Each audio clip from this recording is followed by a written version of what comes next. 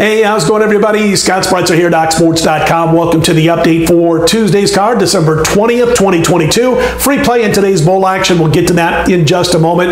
Last night's Green Bay win means we finish up 5-1 this week with college and pro football, 3-1 in the NFL, 2-0 in the college bowls thus far. My college bowl record now going back a couple of years, 18-3 with our last 21 bowl releases. I've got one bowl play left on this week's card.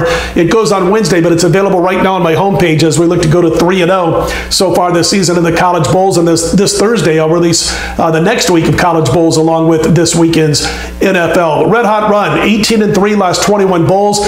And my college football record now going back to last December through this past weekend. We're now hitting 65%. We're up well over $7,000 of profit. So check that out if you wish. Also wanted to mention, got a high-end play in the NBA on Tuesday, 6-1 the last 7 days in the NBA. It's a five-star play. My five-star NBA plays 48-21 going back to last season, 70% winners. And by the way, we're also 70% this year with my five-star NBA. So you can check that out if you want to jump on board. High-end plays over the last week, 8-0, 100%, up $4,600 after we cashed again on a Monday. Also wanted to mention I do have one NHL play and two college basketball sides on my homepage. But again, the star of the show, the NBA for me on Tuesday, plus that remaining college football bowl game. Let's get to the battle between Eastern Michigan and San Jose State. That is the Potato Bowl at Boise. Game kicks off on Tuesday at 3:30 p.m. Eastern. And listen, San Jose State's just not played well down the stretch,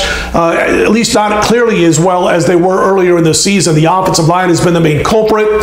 They don't open up any running lanes. They're averaging 92 yards per game on the ground this season, and they give up a whole lot of sacks. Pressure and sacks allowed on their quarterbacking. That's been a problem for San Jose State all year, but especially down the stretch. They did win 3 of their last 5 games, but they barely escaped against a bad Nevada team, and they weren't that impressive in their season finale against Hawaii. They've lost 6 in a row against the spread. And meanwhile, Eastern Michigan, I'm not the first one to report this, they're on a 78% spread run the last 46 times they've been getting points as an underdog. That includes 6-0 against the spread as a dog this season, and they've won 5 of those 6 games outright. So I think Eastern Michigan is going to surprise San Jose here, and I'm going to give out a free play in the Potato Bowl on Tuesday, Eastern Michigan, plus the points over San Jose State. Hey, don't forget the big play in the NBA today. The college bowl game still is there for this week's action, all available on my homepage at DocSports.com on Tuesday. If you like the videos, click on the thumbs up. Be sure to subscribe.